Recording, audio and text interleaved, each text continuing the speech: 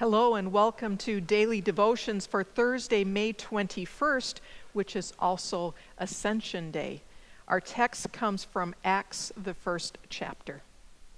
So when they had come together, they asked Jesus, "Lord, is this the time when you will restore the kingdom to Israel?"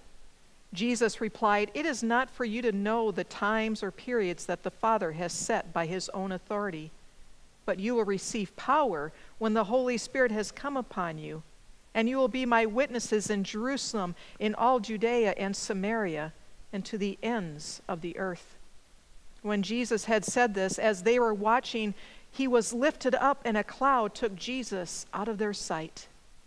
While Jesus was going and they were gazing up toward heaven, suddenly two men in white robes stood by them. They said, "Men of Galilee, why do you stand looking up toward heaven? This Jesus who has been taken up from you into heaven will come in the same way as you saw him go into heaven."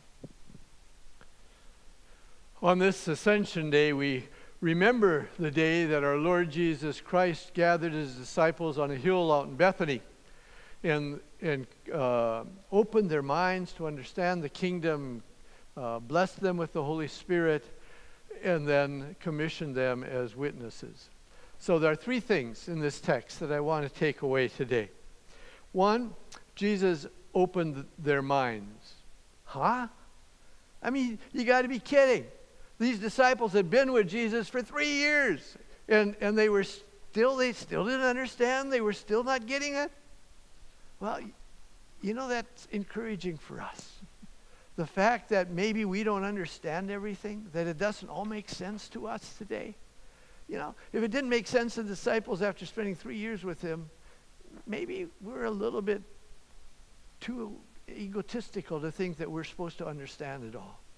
But we continue to pray as the disciples, "Dear Lord, open my mind, open my heart so that I might understand." Secondly, Jesus blessed them with the Holy Spirit. He said, "You will receive power when the Holy Spirit has come upon you." And the gift of the Holy Spirit is a gift that comes to us too. Wherever it is that the same Holy Spirit comes to us wherever we live or where we work.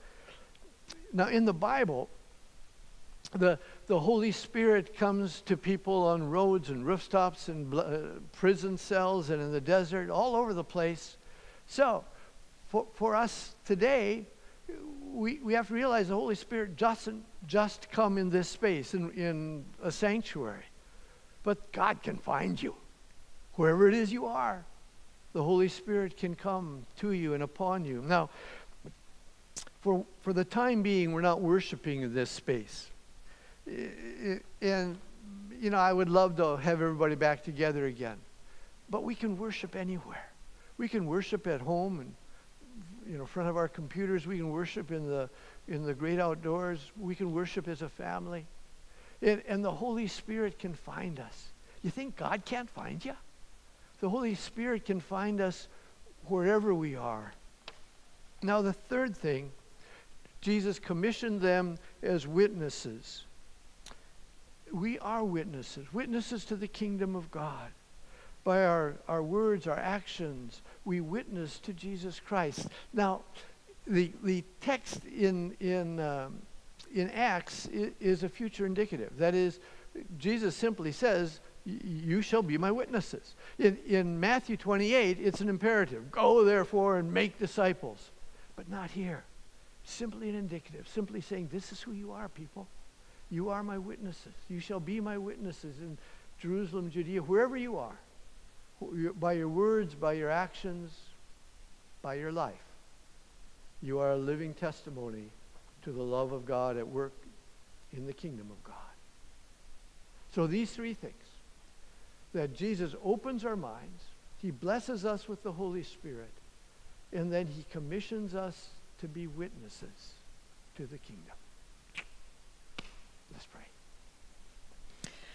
Almighty God, your blessed Son, our Savior Jesus Christ, ascended far above all heavens that he might fill all things.